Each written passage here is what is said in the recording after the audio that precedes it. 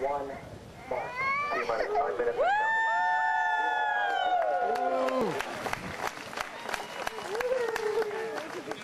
Counting down. The computer here in the firing room is now controlling all events associated with Atlantis' onboard computers.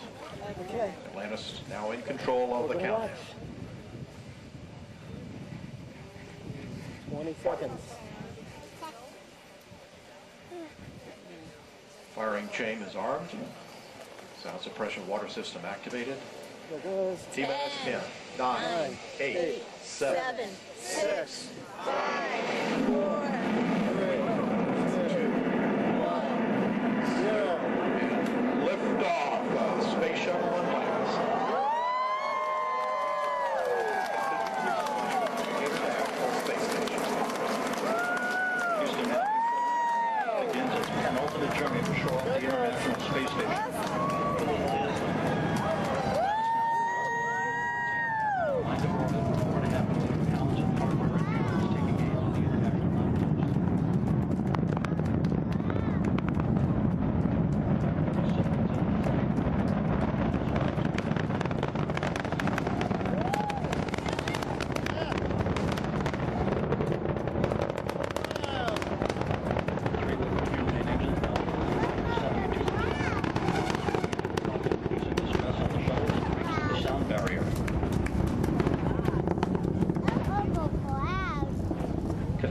Seconds into the flight, all systems operating normally, 900 miles an hour. The speed of Atlantis right now, 6 miles in altitude, 9 miles downrange. Atlantis, go with throttle up.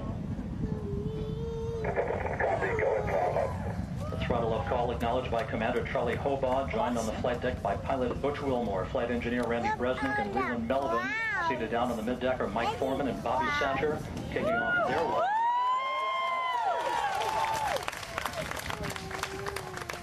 1 minute, 30 seconds into the flight. Atlantis 13 miles in altitude, 15 miles downrange, traveling almost 2,000 miles an hour.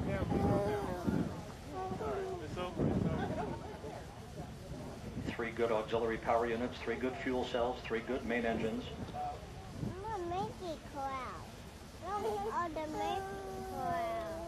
Wow.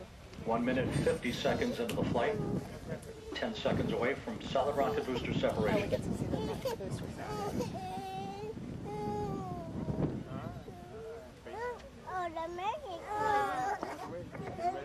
Yeah, keep watching, Kelly.